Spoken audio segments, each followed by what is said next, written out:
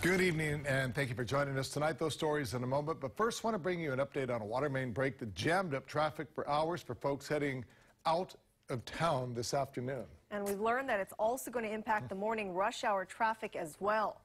That's because while the Vineyard off-ramp from the H1 freeway is now open, it's going to be closed starting at 2 o'clock tomorrow morning all the way until 9 a.m., jamming up traffic coming into town once again.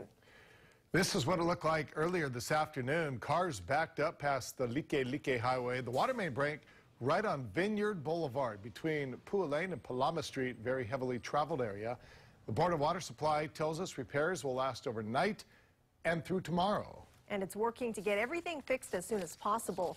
The city also tells us with Vineyard blocked off, bus routes will be rerouted. We have details on that on our website, KHON2.com. And for the latest on the traffic before you head out the door, tune in tomorrow to Wake Up Today.